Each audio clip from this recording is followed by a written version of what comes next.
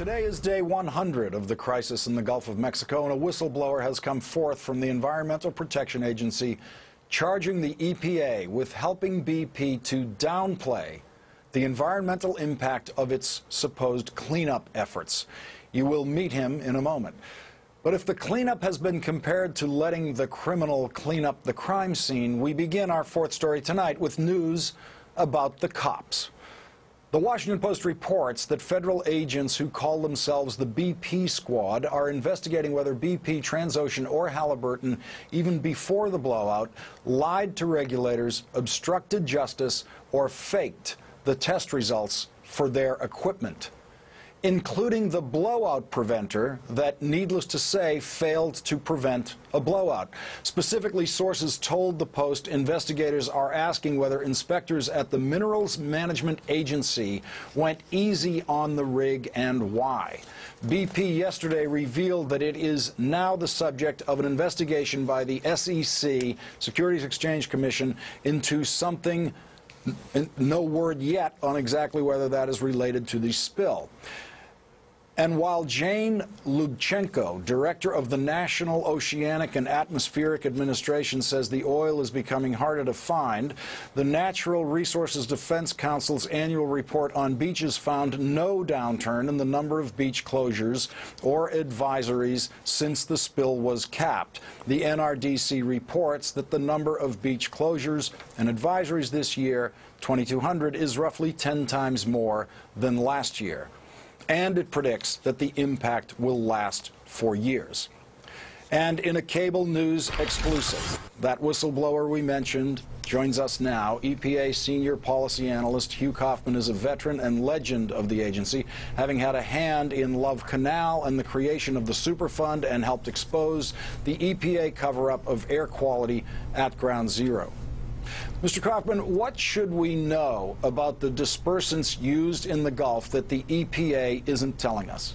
Well, first of all, the dispersants mixed with the oil and the water is extremely toxic. Sweden has done studies on this. Israel has done studies on this. And the only real purpose of using so many dispersants with the oil was to cover up the volume of oil that was released from that well. So that and lying about how much is coming out was a mechanism to help BP save billions of dollars in fines. Should they have not used dispersants at all?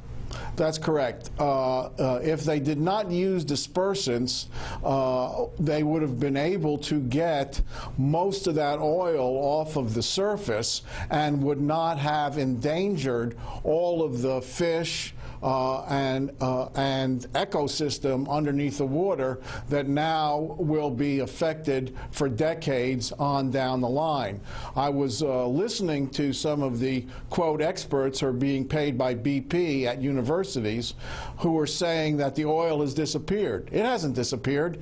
It's throughout thousands of square miles in the Gulf mixed with the dispersants, and because the temperatures down there are so cold, they're going to be around for decades. Now, were you and others at the EPA making this case within the system arguing that we shouldn't be using dispersants there, and what was the response? Well, the working level troops in research, some of the toxicologists who have experience in education, were trying to get management to pay attention to the data that EPA had and has had for decades, but to no avail. There was a political decision made to let BP take the lead as opposed to the government being proactive as we used to be. Now, when you say a political decision, are you saying that that decision was made by EPA Administrator Lisa Jackson, a Barack Obama appointee, or was it made outside of the EPA? The decision was made outside of the EPA by political appointees, but I don't have the vision to see how high up that was made. My vision is limited because I'm in the middle of the bureaucracy. And what evidence is there that the dispersants are doing the kind of damage that you're talking about? Well, we've seen anecdotal information of mammals in the water like dolphins bleeding from their orifices. Some of the workers who have done the spill cleanup are having the same problem. The dispersant and oil mixtures are supposed to atomize materials like oil. Well, if that gets into your system, that atomizes your cells, and that's why there's hemorrhaging. So there's anecdotal information both down there in the Gulf, similar to the anecdotal information at the Exxon Valdez case almost 20 years ago. What is the best scientific approach from this point forward? Well, right now we're very limited. We've got hundreds of millions of gallons of oil spread out, mixed with 2 million gallons of dispersant. And so what we have to do is accurately monitor the air and water and be very careful with the seafood.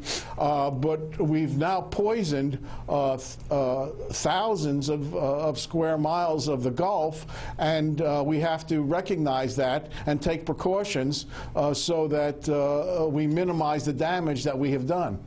Hugh Kaufman, Senior Policy Analyst for the EPA, thank you for your insights on this tonight. Thank you, sir.